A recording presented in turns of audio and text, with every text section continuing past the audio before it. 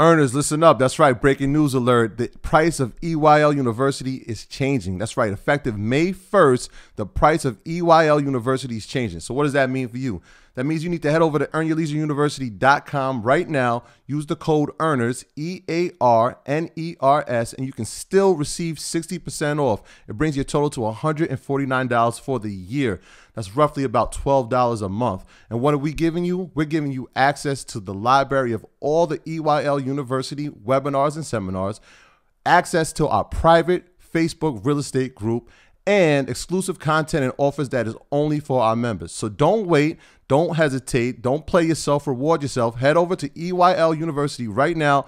Use that code and join the fastest growing community in the financial world. See you on the other side, y'all. Peace. All right, guys, welcome back. Earn Your Leisure LA edition. Yeah, we have a very, very educational, exciting episode. I'm looking forward to it. I know you're gonna learn a lot. We have Farzana Nayani. That was good. Nayani. Oh, he was close. He was close. That's good. Sorry, I got nervous. Cracked under pressure. But no, this is very going to be an informative episode. So for people that don't know, there's a lot of programs that for business owners. So the thing about this whole podcast is to give people information, is to inform people, and we inform people of all areas of finance, but especially business owners and entrepreneurs, right? So when we heard your story and you was just educating us about how many programs and opportunities there are for business owners. That's right. I'm like, okay, yeah, we have to tell the people to enlighten them, to educate them, and to really, give them an idea of what's going on. So you are a business coach, business consultant, That's right? And you've worked with over 400 businesses in the last 6 years, all the way from small businesses to Fortune 500 companies. That's correct. Some of the largest companies are Lexus, JetBlue, US Bank, the LA County, the fire department. So you work with a lot of different companies as far as the inclusion program and diversity, right? That's right. Yeah. Yes. So first and foremost, thank you for having me. Yeah, thank you for coming. Taking thank you for hosting us. Yeah, exactly. I didn't say thank you for coming. You're in my spot right now, right? Exactly. So we're gonna jump right into it. And you was educating me about redlining, and after redlining, there were some programs put in place by banks to kind of help the effects of redlining for business. So can we just get a brief explanation of what redlining is for people that might not be familiar with redlining? Sure. So unfortunately, there was a lot of racist policies that were upheld by the government and other aspects of our society, and one was redlining. And redlining is when a lot of different institutions drew literal red lines on the map and said, we are not going to do business here, and we're not going to have any loans here or access for people for real estate. And those were underrepresented communities, i.e. people of color. And so what happened is, as a result of that, years and years and years of this trauma and really this pain that has been put on people, our communities, there have been programs and things that have come into place to help offset that. And one is called the Community Reinvestment Act. And it is literally an act that says that banks and other people have to donate back to those communities in the form of donations and charity to nonprofits. And specifically, it's for financial literacy. So what all you all are talking about, they're funding that. They're giving the money to nonprofits, and I work for a nonprofit, so I was fully aware of what amazing programs there are because we were able to get the checks to do the programs. So some of those things are business counseling, they're entrepreneur programs. I used to teach entrepreneur programs, and they're really low cost or they're free. And so it's just really good for our people to know about that. I'm Filipino and Pakistani, and so I worked in historic Filipino town in LA, and we did a lot of good work there. We still do a lot of good work there around how to get people aware of what's out there. Savings programs, they had one program back in the day where you could save money, like $50 a month, and at the end of practicing saving for 12 months, you get $2,000 from this bank, from this grant. It was amazing. So people need to know about stuff like that and be aware about what's possible. So, all right, the Community Reinvestment Act. Can we just give a little bit a little bit broader detail on what that actually is. Is that a, because we're in LA. I don't know if I said that we're in LA, but we're in LA right now. Shout out to the city, the great city of Los Angeles. You know, we love LA. But is this a program that is specific to California, LA, or is it a national program? I feel like LA was broken into the red line zones, and I think it had something to do with the train tracks, and that's how the parts of LA were broken up, like Compton, Watts, like all these things were broken up intentionally. Right. And in that time, that's how neighborhoods formed and how gangs formed. It's to keep people where they were. Right. It was like it's a history of it. I think it was a documentary about it. Of it. Chicago. Same thing. That's where the term other side of the train tracks come from. Because out here, literally a lot of you on the other side of the tracks that separated the good neighborhood from the bad neighborhood. Exactly. Well, quote unquote. Well, I mean, poverty from not poverty. So it's a good versus bad. I mean, not good people, but good as far as, you know, real estate prices and stuff like that. Yeah. So, all right. But it was a multiplier effect of that, because if you couldn't get a loan, you couldn't own a house. If you couldn't own a house, then you can't have wealth. So it's what we see multiply over and over. And then on top of that, the schools, you're in an undesirable neighborhood, so you're not going to have good schools. So on top of that, then your schools are bad. So what do you have? You have liquor stores and check cashing places. You don't have banks. So you're now paying to cash your check. You're paying to go and get your check cash. So it's just lose, lose, lose the whole way. So this Community Reinvestment Act was to help offset that, to help get people back into banking, to trust banks again. So not to go to the check cashing places, not to go spend money we have people having cash under the mattresses. That's what that's where they're saving their money, because they're like, we don't trust the banks. We don't even know anyone at the bank. Actually, banks don't have people that look like us. So these nonprofits were these intermediaries, these like go-betweens, to help people gain trust back into the banks. That's what they were for. It's funny, like we had conversations with adults where the first thing that they wanted to do when they got their check was go to check cash, and we were like, well, no, you should probably have a bank account. And it's like, nah, I don't trust it. It's just something that's been ingrained in our communities for so long. That's it. Yeah. And people don't even understand how, you know what, somebody made a good analogy to me, because when I got my first job, and I went to the check cashing place, because the check cashing place was like a couple blocks away from where I worked in the camp, and everybody went there, and they were saying, like, you never see a check cashing place in like or like a wealthy neighborhood.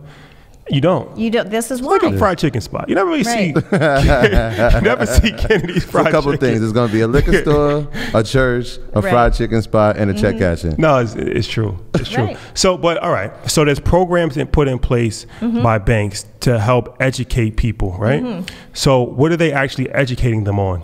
So one is how to have a bank account, how to actually write a check, how to just use the financial institutions that are out there to get you used to things so you don't have to pay for your money. Because a check cashing place, okay, you cash your check, but then you get used to going there, and then they upsell you on like this loan. Oh, you need an advance on your check, you need some money? Okay, but that's like gonna cost you 40%. So the next time around, now you're paying half your check, right? In order to get the money, and then that compounds. So now you owe money. So all of a sudden you're owing money instead of making money, where if you put in the bank, you gain interest, even if it's a little bit of interest. At least you're not paying to get your money. So it's a way to get people used to using financial institutions. And also the other programs were about how to start a business, which I really love. That's what I was a part of. So how to start a business. And then I even did financial literacy for kids. So we got piggy banks, we taught them how to count and use a calculator, and then we taught them about like needs and wants. So don't spend money on those name brands necessarily when you're that young, like save a bit, you know, earn your leisure, have your assets. This sounds something very familiar. For sure. Yeah, that's what you teach. So we did it all for, you know, the kids in those hoods, and it was great. Can you talk about the program for small business owners? Yeah, was it SBA? So the government has different parts of it, and one part of it is called the Small Business Administration, the SBA.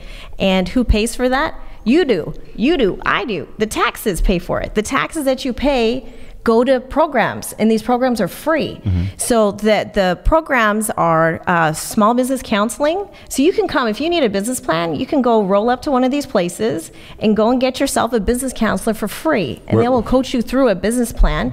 And you've already paid for it because you pay tax. You're a taxpayer. So you should go and get the resources that you paid for. Where do I find this program? Because I know this is not being offered in schools. So is it at a community center, or is there a designated area that I can find that program? Right. So So the SBA has centers. They're called Small Business Development Centers, and they're also partnering with the nonprofits. So they would employ people like me to work in these nonprofits to reach out to the community and then be like their proxy, like be their ambassador. So they would be the ones to help in those communities, teach people about business plans and other stuff. And each demographic has its own, right? Because I know you said that you were working with the Filipino area of Right. LA.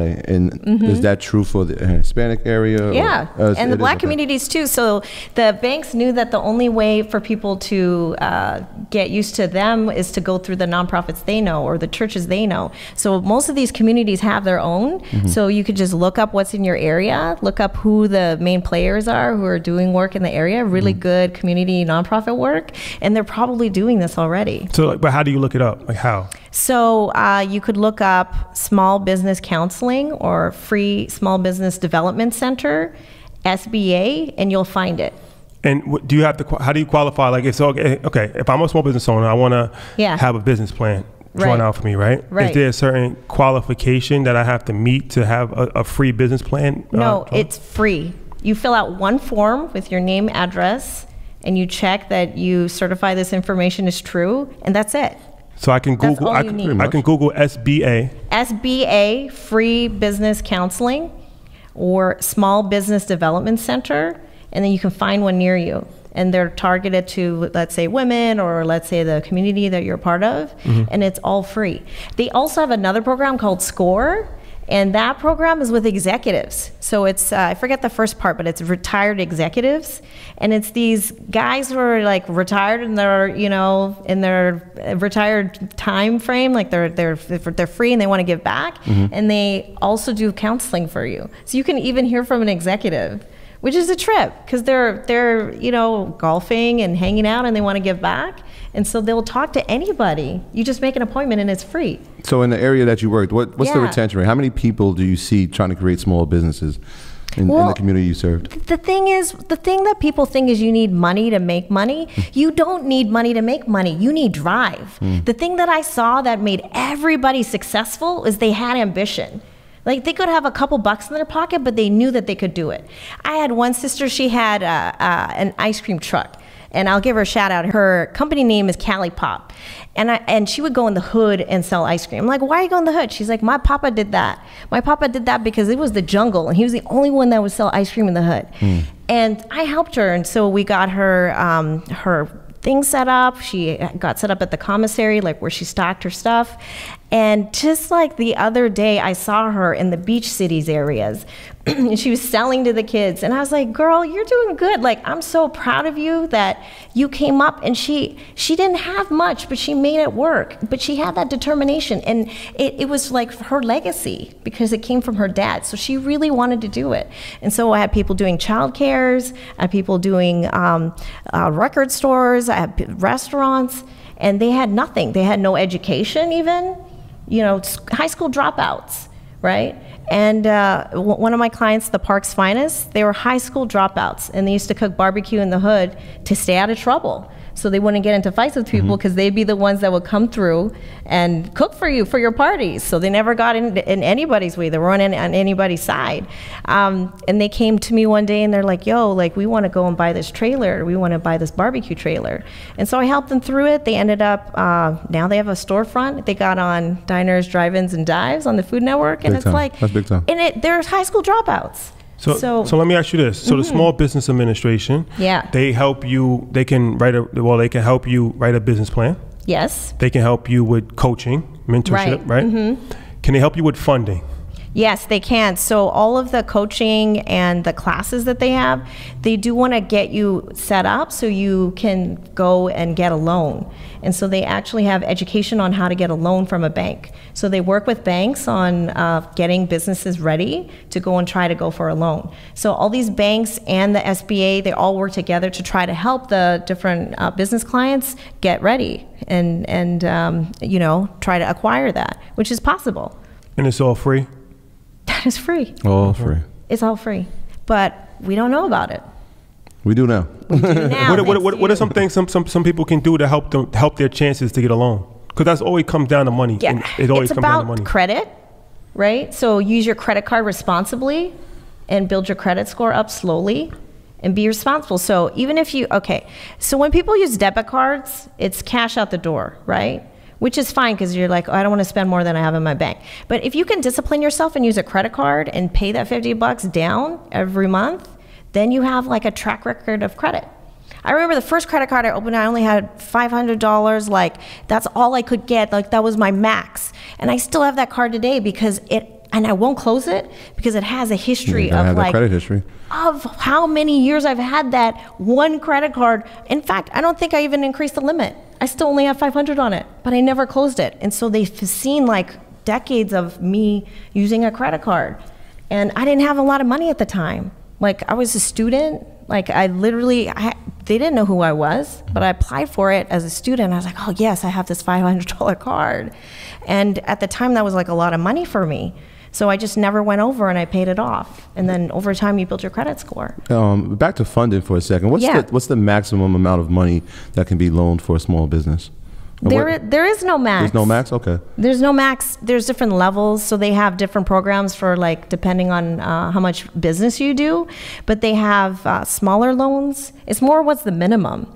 I think that's the question. Okay. Like, it's more like, can I go for $5,000? Can I go for 10? And so what it is you can go and make a relationship with your bank, go and talk to someone there and start to ask these questions. And they will actually also coach you through it to help you get ready. And that's all free too. So I wanted to ask you one more question. The Chamber of Commerce, you work with Chamber of Commerce, right? I did. I worked after this nonprofit, I worked for an Asian Chamber of Commerce. So what is the Chamber? Because I always hear Chamber of Commerce here in this city, and there's different groups that have Chamber. Like, what is it? What does that mean? Like, what is a Chamber of Commerce? What do you do? So a Chamber of Commerce takes, businesses can sign up to join as a member, and you basically are members with other people, and then you can network with these people, meet them, maybe do business with them. You can go to their different events and learn from them, and it's basically an association, so you're not solo on your own. Like if you start a business and you're like, I don't know anybody, where can I meet somebody, or where can I learn from other people? And even though they're your peer group, like they're the same as you, they might have a tip that you don't know. So by going and hanging out with these people, you're also kind of raising the bar on yourself because you're learning from other people who might be struggling the same way, but might have a tip for you. They might know something about a program, or they might actually introduce you to some business. And so by being around other people like that, you're just going to raise your chances of doing better. Okay. So a Chamber of Commerce is not a government institution? It's not. It's by the city. Okay. And then there are these offshoots like the one I work for that are for the community. So there are nonprofit ones. Okay. And they're all really like geographic based most of the time. And anyone can visit the Chamber of Commerce? You can join. There's usually a fee to join. Okay. So that's the only kind of thing that you have to sign up for. Okay. Right. All right, cool. So yeah, that was some good information. So now we're going to go into the second segment. We're going to talk about different programs to hire small businesses. So the first thing you have to do is educate yourself to actually start a business. But once you start a business, you was educating us that there's a lot of initiatives and programs and even stipulations that a lot of times big corporations have to put in place to bring small business owners on. So yeah, we're going to go into that segment next.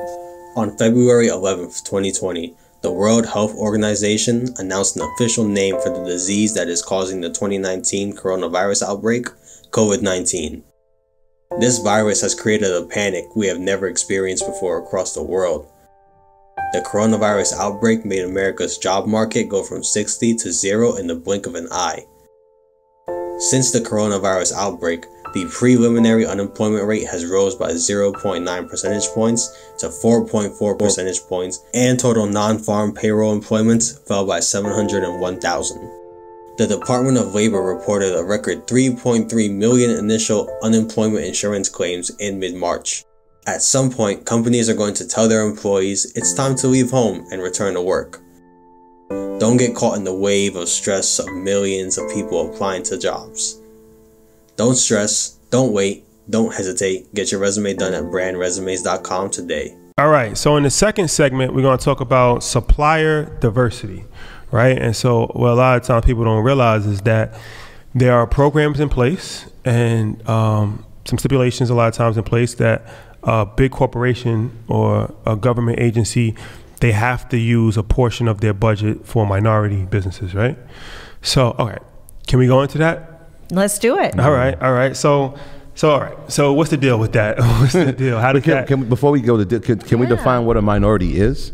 Well, that might be important to know first, sir. Well, oh yeah. Can we do that? We can do that. So tie together your question and your question.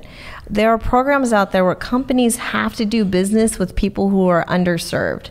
And so the minority category is basically people of color. So it could be someone who's Black, Asian, Latino. That is the minority community. The Native community has their own as well, but they're also a minority. You also have veterans have their own category. So if we have folks here who are veterans who have served our country, that's another category, and women is another category. So you can belong to more than one category and actually try to go for business in each of these categories.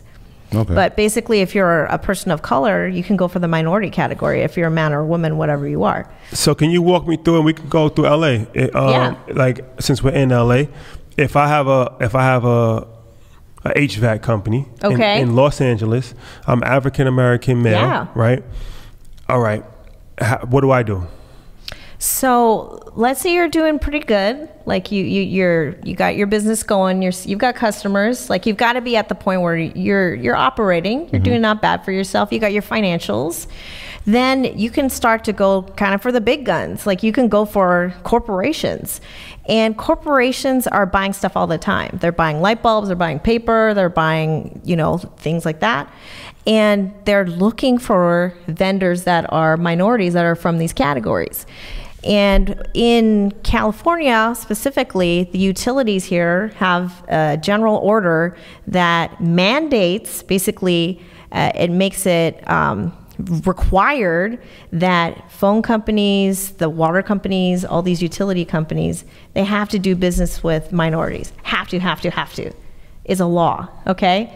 So that's set aside. So at least 15% of anything that they buy, any people they hire, have to be minorities. So if you think about that, it's set aside for us. So how do we get it, right? So that's the next question. So you have to get certified to show that you're a minority. And you have to prove it by going through different agencies that give you the certification. You fill out some forms, you show your financials, and then after some time you pay a fee to do that, and then after some time you get the certification. And after that, you can start to try to pitch your business to these corporations, and you get in this special category where you can try to get that money. So in New York, I think it's called MWBE. Minority Women Business Enterprise. You got it, yeah. And in order to be certified in New York, your business has to be, I think, in place for 2 years. And it's a long list of different things that you have to provide. Profit and loss statements. You have to, all kinds of stuff like corporation letter. And it's a very long list. I know, because I've done it. So is it the same in Los Angeles? It's the same across the country. It's the same. They have a national certification organization that does this, NMSDC. And then every region has their local version that helps give information about it. So it's the same across the country. Okay. For everybody. So what you just described is completely accurate, and it's the same across the country. Okay, that's good to know. I didn't know that. Yeah. All right. So, okay. So, and then, correct me if I'm wrong, 51% of the ownership has to be a minority, because you can have a white partner, right? Right. You can have a white partner, but you got to own more than them. So you got to own 51%. So you can't be, that's the thing, you can't be messing around, and you can't be fake. And why did they do this is because white folks were taking advantage. And so they're like, look, we need to make this a certification. It needs to be proof on paper that this is minority owned. Okay? Because that's what this is about. This is not about some fake thing that, you're the face of it. No, this is to make things right for underrepresented individuals and communities that have not been served. And that's what this is for, is to make it right. You said the process takes 2 years? No, you have to be in business for 2 years. You have to be. How long does the process take, though? Like a few months. It's more how much paperwork you have in order. That's what takes time. Like you have to get your stuff together. You have to get your paperwork together. That's what I do. I help businesses get it together, and I do like consulting about that because sometimes they can be overwhelming. So it's really important to try to just have your books in order and your paperwork together to try to get that ready. But after that, it doesn't take that long. Okay. So, working in LA, how long have you been working in LA? 15 years. 15. So, how many people that have businesses are aware of the program? It's more that they don't know about it, right? Or some people are like, oh, I don't need that, I'm good. Like, I'm fine with how I am. But the thing is, if you can go and get more, why don't you go and get more? Like, if you can do business with major companies, like brand names, I'm talking like Toyota or Honda or Boeing or Northrop Grumman or any brand name that you know has a version of this, why wouldn't you go and try? Because they're looking for us. They're looking for women. They're looking for minorities to do business with. It's set aside. They have people in those companies that their whole job is to go find minority businesses. Can you believe that? Yes. That's their whole. That's their whole job. So a minority is pretty much anybody that's not white, right? Right. Anybody that's not white. That's right. Is a minority. Let's just say that. Yeah. Okay. And obviously, a woman, any woman, it can be a white woman. It can be a white woman, yeah, or a black woman. Mm-hmm. Do you know, like, percentage wise, like, who benefits the most from these programs? That's a good question. What I've seen, I mean, for the minority category, I feel like, it depends on the industry. So certain industries have more, right? So I don't want to stereotype, but that's what you see. So what you see out in the world, what people are doing, that it reflects back into this. In your 15 years in this service, right? What's the largest amount you've seen allocated to a business? Millions. Millions. Yeah. Wow. Yeah. No, like they start small. You start small, but then it multiplies. It's this multiplier effect. And then they get a bigger contract, and then they go bigger, and then all of a sudden they're like running the whole thing, or they're going like to different regions, right? And then after that, it's sky's the limit, because what happens is the folks that are in these corporations, they're like, yo, this person's good. You need somebody? Here, I'll refer you. So then they cross-refer across the corporation. So then it's the same guy or the same woman or the same person getting more and more and more, because they're trusted, they're known, they're like celebrated, and then all of a sudden they're killing it. So all I'm saying is, like, why don't we get more people in that pipeline? You know? Let me ask you this, because a lot of times in our communities, we pick businesses that aren't scalable. What I mean by that is, go ahead, run them down, Shadi. Even though all of these businesses can be scalable, but for the most part, they're not. They're local mom and pop restaurants, barbershops, sneaker stores, stuff like that, right? So these aren't type of businesses. Maybe a restaurant you can cater, but these aren't the type of businesses that are going to get these dollars from these corporate companies, right?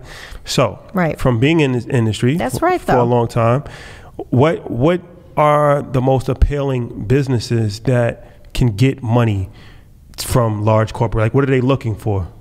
It's really everything. You walk through an office, what do you see? You see chairs, you see paper, you see light bulbs. They're buying everything. It could be, there was one I saw recently, it was for hand lotion. I'm not kidding. So they bid it out. And the thing is, they have to put it out to a bid to try to find minorities. If they don't get it, who gets it? The white folks. So if they don't find someone, if someone's not in that spot, it's going to go to somebody. So why not have our people there?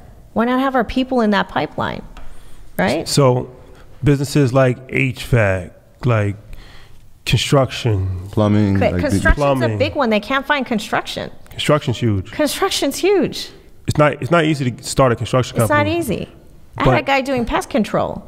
Like you can think of pest control. That's another one. Pest control is huge. The pest control is huge. HVAC is pretty big business too, though, because everybody needs HVAC on a certain level. You need it. Didn't somebody reach out to us about pest control? And they were like, they're running this huge business doing it, and nobody knows about it. It's something that we definitely want to talk about. But I say that to say a lot of times we just have to think outside of the box and think different ways, scalable business models. Yeah. Because a lot of times, like I said, you start a business, if it's not scalable, you're only going to go so far. That's right. On your neighborhood. Right. And even if there's money allocated from corporations, they can't. It's not a fit. It's not going to do anything. It's not going to do anything, right. So, all right, you got certified. How do you find these? Is it like a database inside of the website to say, okay, HBO is looking for construction? Like, how do they work? So every company has their own portal sometimes where you have to go and apply in there, and that's the biggest barrier because people have to go in each one and then apply, right? But the certifying organization, they also have a directory. So NMSDC has a directory of suppliers, and if you can keep that directory entry up to date, people will come find you. So that's another way where you get tapped. And so I've done something where I've done some business with a university, and I filled out their database, and now I'm in their database. So if they ever need somebody, they can tap it again. Like they know that they can find it because I'm in there. So once you're in, it's great. And it can work two ways. You can try to pitch yourself, or you can also be, tapped for that. And then on top of that, these nonprofits like the chambers and stuff, they do networking events for the supplier diversity. So to tie it all together, back to the beginning, we're talking about all the different nonprofits that do programs. Another program is matchmaking. So they have these matchmaking fairs, matchmaking events where you roll up with your business cards. They have all the companies lined up. They have sessions for education. They have booths where all the companies are there waiting to meet you, and you can go shake hands and meet them, and it's all free. What's the name of this? It's all supplier diversity. So supplier diversity matchmaking events, that's what it's called. So they're ready, they're wanting to meet you. All you got to do is be ready with your stuff. Like if you have a one-pager, which is like a one-page business sheet on what your business is in your business card, and you get ready to make a good impression. So it's like a high-level job fair almost? Yeah. Okay. It's a matchmaking. Okay. It's like speed dating. Yeah. It's like speed dating. And they're there to help you. And even if you're not ready at that point, you will, if you make a good impression, they'll keep you in mind, and then they nominate you for programs. So there are these programs where you get put in academy for entrepreneurs. Macy's had an academy for entrepreneurs. A friend of mine went through Macy's Academy for Entrepreneurs. She's a Latina woman. She's Latina and black. And she got put through Macy's Academy. Or there's another one, Goldman Sachs. It's called 10,000 Small Businesses. And you can go and you learn souped up financial education. So once you're past the financial literacy, the foundational stuff, they teach you the next level. And if the company likes you, even though you haven't done business with them yet, they'll put you through that program to get you ready to do business with them. It's all to help. Yeah, the Goldman program is good. I actually know a few people that went through that. Oh, awesome. And it's like a college course, pretty much. And they teach you high-level business planning and how to, succeed. A lot of times, most businesses fail because of lack of education. And planning, lack of planning. Right. But they don't really know, they don't understand business. They might be passionate about what they do. Like if you're a restaurant owner, you might be a great chef.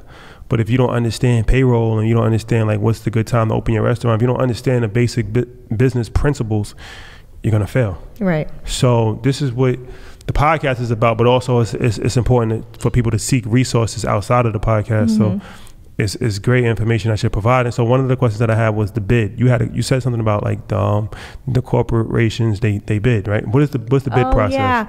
So when they're looking for something, that's called a request for proposals, or they are looking for a bid. So a bid is it's like an auction, like I bid this. Like they're looking for you to bid your services. So you would go and say, I have this product and here's what my cost is if you want to hire me for my product or my service, and I'm going to put my name in the hat to try to get that money or that contract, and they'll review it. And if it's between you and someone else and you have minority certification, you will get it, because they need those numbers. They need to fulfill this quota that they have. So it's worth it to get the certification. If you're like, nah, I'm good. Like, I can get it on my own. Like, sure, you can go and get it on your own. But if it's between you and someone else who has that certification, they're going to get it. So you might as well go and get it. Where do these bids take place, and how often do they occur? So if you are in a good relationship with the company, they will actually contact you and let you know when it's coming. So that's one way. That's like the whole relationship thing. Like everything in the world, if you know someone, you're going to find out. So that's one thing. The other one is these fairs. They tell you when there are upcoming bids.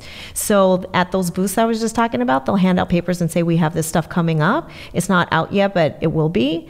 And then another thing is they might have an online portal where they have, information that they share. So if you're in the category of that service, like I do training and consulting, so I'm on these directories. So I will get an email that says, hey, we've got a bid out for these services, and then it'll say what services, and I can decide if I want to apply for or not. So those are a few ways that you can find out. And then the nonprofits also get contacted like, yo, like we need someone now, like we need this person. So that happened with my friend with pest control, where they're like, yo, like we need a pest control company. So I sent my client out, and he got to do a walkthrough of this like major venue here in LA. And I was so proud of him, this Filipino guy. And he's walking with all these like major companies, and he had a shot. Right? It's because he knew me through a nonprofit. That wasn't out on some internet website. That was because someone like emailed me and was like, hey, look, you know anyone? I'm like, yeah, I know someone. I'll send them right now. Cool. So it's all of the different ways. So does the lowest bidder always get the job, or? No, it's a few things. They want to trust you. Okay. They want to see your track record. They also want to see your potential, and they will give it a shot if they think that like you'll do good. The crazy thing about this whole situation is that I actually went through this before, so I can speak on it firsthand. And sometimes, like literally, you could just fall into money because there was a school that I was working with as an independent contractor, and they had a program called My Brother's Keeper Initiative. President Obama. Right. Anybody's not familiar, President Obama put together a program called My Brother's Keeper, and it was to give money to school districts and other type of community. Long story short, it was for them to bring in outside resources to add to their curriculum. So they got a budget, and they had to fulfill the first 20% of that with minority women business enterprise thing, and they couldn't do anything else until they filled that. The problem with it is that they didn't know what they were doing. So literally, if in that situation, if you could have just stumbled and got paid because they were looking for it, and what they were looking for was like anything that they can bring into their school district. So I think they had a program for like video gaming. It was complete nonsense. But the whole thing about it is that it was grossly mismanaged. Yeah, grossly mismanaged. Yeah, it was. Yeah, it was terrible. We'll leave that name But the thing about it was, to their credit, they didn't really have too many options, and then they had to really do it in like a 3-month window, like you said. The pressure was on them. It's just sometimes they're like, "Damn, we need this now." Yeah. And then they're like, "Well, like anyone know anybody?" So they start like hunting for it. No, you could have had any program, anything that you had. You could have pitched it to the school district. Yeah. And you could have got a nice check for that, because they had right place, right time, right? They had to use the money. They had to use the money. It was over six figures. Six figures. Yep. They had to use it in a 1-year span, and they only had like 30 days to implement their first program, their first phase of it. So you could have just walked into probably like $20,000 just by accident. So that's the thing you're talking about. It's time, because every year these companies have a goal. They have a quota they have to hit, and so they're running up against the clock, where they have to they have got to find it. You see what I'm saying? Right. So it's like, make it easy for them. Get yourself ready, like know them, and help them find you. Yeah, that's the first thing we said when we met each other today. It was like, be ready. That way you don't have to get ready. Right. Be ready. And you were saying that, stay ready so you don't have to get ready. That's a fact. Right. And you were saying that they have like parties, graduation, stuff like that, like for these. So they have galas, lunches, like they're basically celebrations and award ceremonies. So once you're doing good and you get recognized, they will actually honor you at an award ceremony as a proud minority business, which is amazing. So not only are you getting paid, you got the contract, but now you're getting an award. And what happens when you get an award? Other people see you in the room, and then the other companies I like him. are like, yeah, oh, we'll get him too. Yeah. And then you get more because you're trust it, and like, oh, they got an award, okay, I'm going to trust them. So then you get more. So it just multiplies and amplifies. And so the trajectory is like amazing. Like there's so much opportunity here. And I was inspired. I've been to a lot of these. It's because of part of the nonprofit. So I got invited as a community member, and I was inspired. And these people are making bank. Like they're small businesses, and then they're medium, and then they're the ones doing millions. You got to be a diplomat in this world, especially in business. A lot of times people have different views, especially entrepreneurs. Like they don't really want any help. A lot of times they want to do things themselves, and I respect that. But if there are ways to actually accelerate your business and to get money. And like I said, I've seen it firsthand where you can like literally stumble into money. You have to really ask yourself, is it beneficial to fight against a wave or to surf it? Surf it. Because they're going to use somebody regardless. That's the thing. Yeah. The money's going out the door. It could be you or it cannot be you. Right. Yeah. Might as well make it you. Go and take it. Yeah. Right. Yeah. And like you said, I had a quick question about so when you have clients, right, you do the coaching part, and the more clients you get, are you compensated each time they get a new deal, or is it just once they find a deal? How does that work for you? Well, I do also coaching just to get people started. So it's an hourly rate. Okay. I do group coaching as well. So if people, just want to learn more, that's the thing. And then after that, also to help them, like we can work it out, whatever works for people. I also I'm like, I want to give back. So I don't want anyone to be like, I don't know what to do, or, like I will help. So there's educational resources. There's ways that they can, find out more. Yeah, I can do that. For sure. So that leads us into our last segment, which we're going to talk about business coaching. Right. So yes, that's what we're going to next. All right. So in the last segment, we're gonna keep it in the world of business, but a little different conversation, because a lot of time what we try to do at Earn Your Leisure is highlight every area of entrepreneurship and businessship and just business owners and just everything. So being a business coach, not something that we've actually covered so far. So I think this will be a good way to cover it. So you're a business coach, right? That's right. Okay. So what does it mean? Because I've heard this term before, and I'm still not exactly sure what a business coach does. So what does it mean to be a business coach? So what I do is I help people who are stuck. They have an idea and they don't know where to go with it, or maybe they're at a certain point and they can't get past it. And so what I can do is help with that, to help give strategies, tools, resources, and put them in touch with people, or even give them some ideas on their business plan to help them along. So it's like a consultant? As a consultant.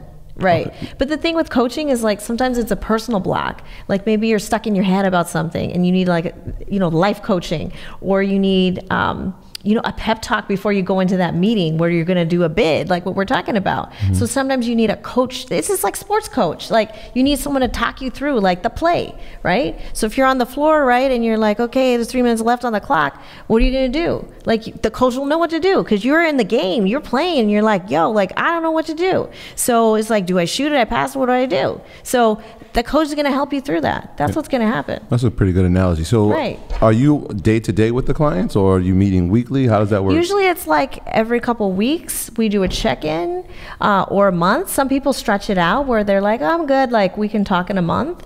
It's a package, so you can do a series with me, and then after that, you can go from there. I also have group coaching sessions, so people can join those, so that's more affordable, but then also you get to meet people, which is great. And then lastly, online courses. So those are things that people can access. If you want to go deeper on a particular topic, people can go and access an online course to learn more about it. And their plans, are you allowing them to try to be creative? Like if they're at a hump in their thought process, are you allowing them the freedom to say, you know what, you guys do it? Or you like, I have a vision, let me just help you out with this? Right, because I could imagine that becoming overwhelming if you have to do that for 5 to 10 businesses. Well, I mean, that's where the magic comes in. That's what right. It is. So the magic with me is I'm also intuitive. So what I do is I connect with where you're at energetically, spiritually, even ancestors. I'm for real saying that, because what we don't have are culturally competent coaches. We don't have people that know how to talk our language. Like, yo, like I got, my grandma at home, she's sick. Like people are just looking at your profit and loss statement. They don't know all this other stuff. So what I do is I incorporate the cultural knowledge and respect in that and talk the language that you know, and also incorporate that into your plan. Because you can't just make a plan without thinking about your family. You can't just make a plan without, thinking about how you do business, because you're not going to compromise your culture. You're not going to compromise yourself ethically, because you're not going to survive. If you're someone else through all of this, then you're not going to survive, because that's only going to last like a flash in the pan, and then you're done. Or even worse, you're going to turn into someone that you can't look in the mirror and respect anymore. So what I do is I honor that in you. Like, I'm like, what do you want to do? What do you want to do? Like, in there, what do you want to do? Versus like, what should I do, or what the world's telling me to do, or what my mama's telling me to do, Right. So that's what comes out of the coaching, really. No, that's powerful. It's honorable. A lot of people have compromised their culture, but it's a different conversation. So, all right. So let's say I want to become a business coach, right? Yeah. I'm tired of the podcast. I can't take it anymore. I just want to just start coaching people in their business. How do I do that? Well, you got to be informed and figure out what it is that you know. So maybe you're a strategy person, like you know how to help people to like use the dynamics, like you know how to operate within a company or operate like within an organization. That's your thing. Or maybe you're a really good like business plan person, like you know how to make the business plan. So you figure out what it is that you know and what you want to teach and how you teach, and that's what you go with. You go with what you know and what you're good at. How do you market it? How do you personally? Me personally? Yes, you personally. It was all word of mouth. So it got on the street like, oh, here, you want to know someone, here, talk to her. And so it was word of mouth referral. The best thing out there is your name and your brand. That's the best thing out there. You got to keep that clean and shiny and true. And once you have that, you're good, because people will know. Good people attract good people, right? Look at how we all met. It just happens. That's a great story. Right? Yeah. So you kind of manifest it. Like, if you've heard of this book, it's called The Secret. The secret is like, how do you have people have things come to you? And there's a dude, right? And he's like, look, I want to make $1 million. So I'm going to write a check and put it on my ceiling. I'm going to stare at that thing every day. So that was what he manifested. He manifested it. And that's what you can do like with any of this stuff. So what's the pricing model like for coaching? I have a sliding scale, so I can work with folks.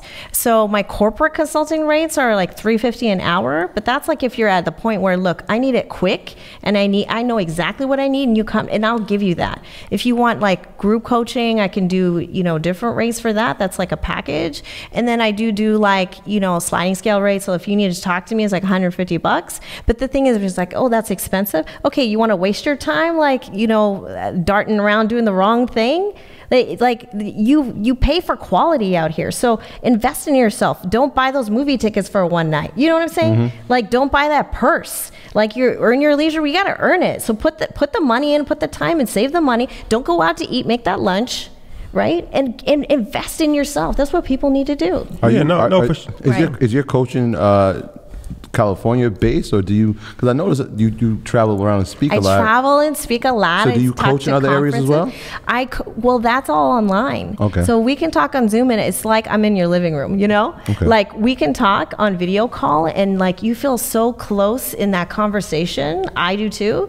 That it's almost like we're in person. So that's the wonder and beauty of technology, is that can happen. So there's really no set standard for pricing. Like, you just it's like a psychologist. You just do whatever you want to do. And well, you can, yeah. But it's like, there's no industry standard. Like, no. I'm certified, so that's the thing. I have financial certification. I'm totally certified. I have National Development Council certification. I also have coaching certification. So all of that is like, that's fine. That'll help your rate along. But if people like you, they'll pay. I knew a dude I heard about. He was like charging $5,000 for an hour. And it's like, are you for real? But people were buying that because he was good. So it's really up to you. I try to make it accessible though. So we had shout out to Alex. He's in the trucking industry, and he said he charged $10,000.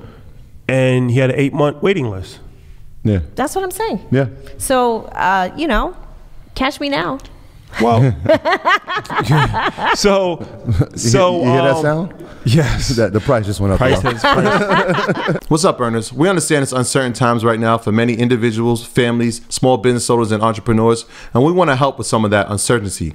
Right now, I want you to check out the Boost My Business program with our latest alumni, Farzana Nayani.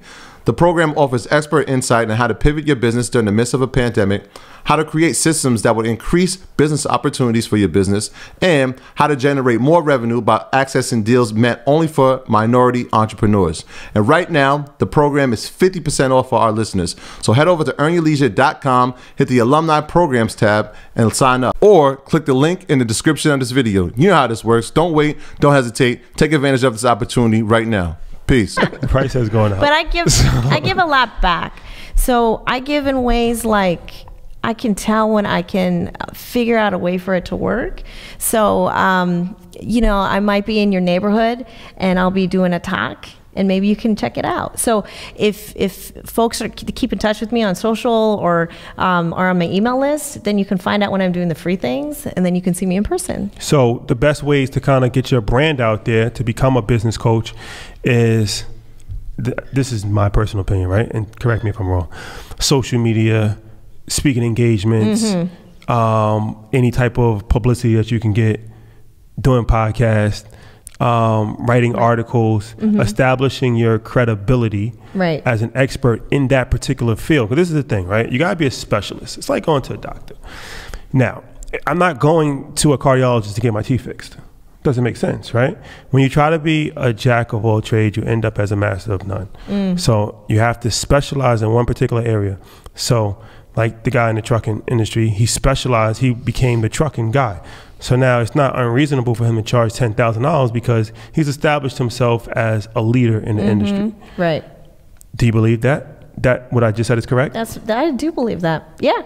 So I agree with that. And I think for me, people know me because of what you just said, because I write and I speak and people see me. I'm at conferences all the time. And then, you know, the corporations also call me. So I get calls sometimes when something goes wrong and they can't call somebody else, and they'll bring me in and they won't tell anyone because they need it fixed. So I'm that person too. So I'm the person that can help, you know, find a solution a lot of time, or a strategy or way forward. And it's also important to know that, and you said this earlier off camera, is that a lot of times you're doing this for free. Like you're going to speak sometimes just for free to get your name out there. Yeah. And that's important, right? You don't charge this amount when you start. Listen, look, you have to build that clientele. I want to give back too. Right. And so that's my ethic, is like, I've been there, I know, and parts of my family are still there, actually a lot. So the thing is like, that's never going to go away. So what do we got to do? We got to help each other. And so, you know what they say is that you lift as you rise. You lift as you rise. If I'm rising, I'm going to bring everybody along with me. And if you're rising, you bring everybody along with you. And if you do that, and he does that, and she does that, then we all grow, right? Yep. And that's what we want to do. We want to have everyone up there with us. We don't want to be alone. It's lonely there. I don't like to go into spaces where it's businesses and I'm the only woman of color. I don't like that. I want to see more people that look like me. I want to go up on stage and be like everybody else. So I don't want to do this by myself anymore. I need all of everybody. There's less of us the higher I go. So how do you convince small business owners, specifically small business owners, that paying for education, paying for a consultant is valuable? Because they always try to, a lot of times, penny pinch. They don't want to pay for anything. So how do you do that? It's two reasons. Okay, number one is they figure out how to do it better, right? It's the strategy. The other one, number two, is the motivation.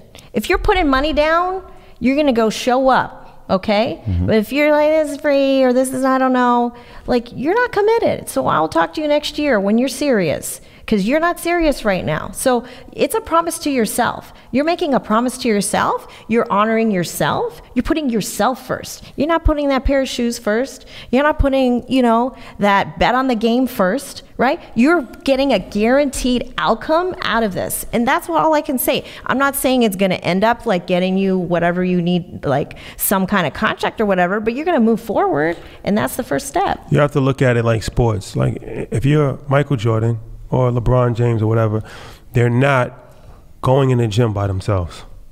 They have personal trainers. They also have massage therapists. They also have nutritionists. They have chefs. They have everything. Right. And because they understand that, like LeBron, he said he invests $1 million in his body every year. There's a reason why he's never really got hurt. he's putting that type of resources in it, he's obviously going to be dedicated. He's not going to spend $1 million and not be dedicated. But also, these people are pushing him, because you can only push yourself so far. It's like lifting weights. Like, that's why you need somebody to help you lift if you're really going to like try to max out, right? It's like you can only go so far by yourself. So I encourage everybody, no matter what industry you're in, to seek help, whether that's in the form of mentorship, whether that's in the form of a coach, whether that's in the form of just podcasts, or, you know, any type of information that you can receive. A lot of times people have the thing where they try to do everything themselves, and you're only going to get so far by yourself. You need help, and there's nothing wrong with help. And I think a lot of times, you know, you have to look at people that have been extremely successful, and they always have help in some capacity, and a lot of times they have a lot of help. So small business owners, unfortunately, a lot of times they think small. And they stay small then. Yes, they do.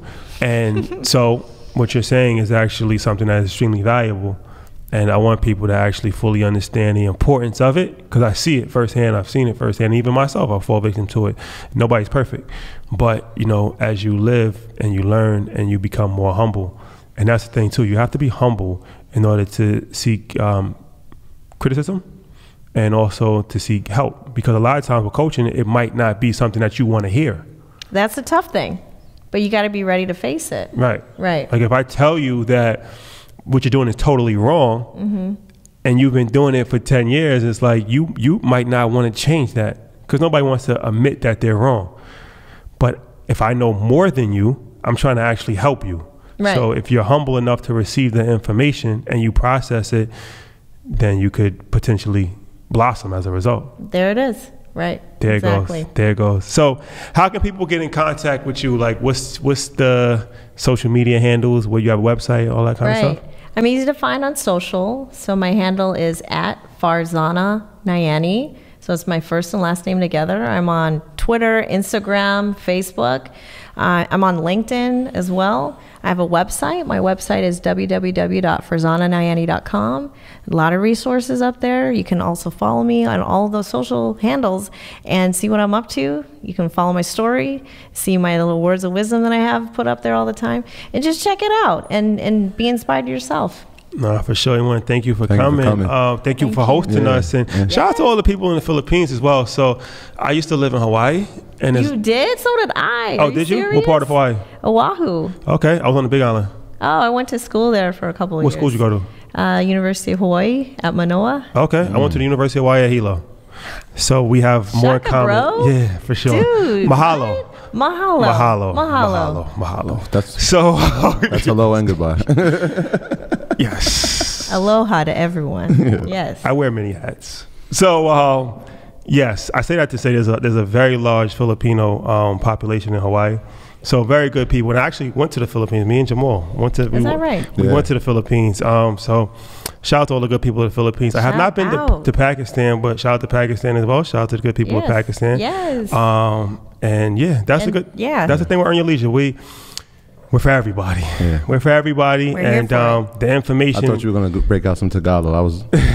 Salamat po. There we go. The information is for the entire world. That's what we're not limiting ourselves to anybody. We want to give information to entire mankind all over the world. So thank you again for joining us. We appreciate it. Troy. Yeah, well, we got to give a shout out to Mike too, right? He had a plane ride here to LA. Dude, it was a cosmic meeting where we had 4 hours from Atlanta to LA where we talked. We talked so much that the lady between us had to move because she's like, you all need to like get together. You're an entrepreneur. He couldn't wait to tell us about the conversation us meeting. So shout out to Mike and thank you again. Yeah, shout out to Mike, man, the producer of the show, and he told us, he was like, I just met this lady on the plane and we got to interview her. You gotta say how he talks though. Wow. Yo, I just had this guy. We gotta have her. We gotta have her. No, you gotta meet her. So I'm like, all right, man. If it goes wrong, it's on you. So yeah, that's okay. The universe had a hand in it. Shout out to Mike, man. We put our faith in him. Right. And I told him that he would get all the credit if it went right, and he would get all the blame if it going wrong. So what's the verdict? No. We finished it, so. Okay. No. I think, you know, he picked he made a good decision. Good. So shout out to I'm Mike glad. for sure. Yeah. Troy, housekeeping items? Yeah, shout out to everybody on patreon.com. Y'all know that's our Proud to Pay program. It is doing tremendously well. We have bonus content up there. Y'all know there's 5 tiers. You can join that. And we're going to keep putting content out. And we have something special. I told you when we get to 100, we're going to do something special for 5 of our patrons. And we're about to release that very soon.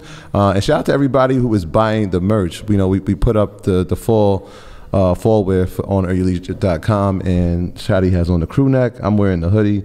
It is cold in New York, and it is chilly at night in LA. It is. It's a chilly. desert. It's chilly cold at night. So yeah, that's why we have it on, even though we are in LA. Right. And we have some new merch that is also going to be launched. We gave that out on the episode with John Henry, that our earners is going to be the name for our followers. So we're going to have some merch that signifies that. So be on the lookout for that, and keep supporting. Yeah, supporters. I like the word supporters better than follow. Social media, I don't really like how they phrase that, because you're not following us, you're supporting us, and we appreciate you. And we're not treating you like a fan or a follower. You're a supporter, and we really love you. We love you, and we appreciate you. We wouldn't be here without you. And the book tip for this week is by Ben Horowitz. If you're not familiar with Ben Horowitz, he's a legendary VC investor, angel investor, and he's also very good friends with Nas. He's the one that actually encouraged Nas to get into the venture capital world. Anybody that follows Nas knows that he's huge right now in venture capital. So his book is What You Do Is Who You Are. So interesting read. Check it out, and we'll see you guys next week. Peace.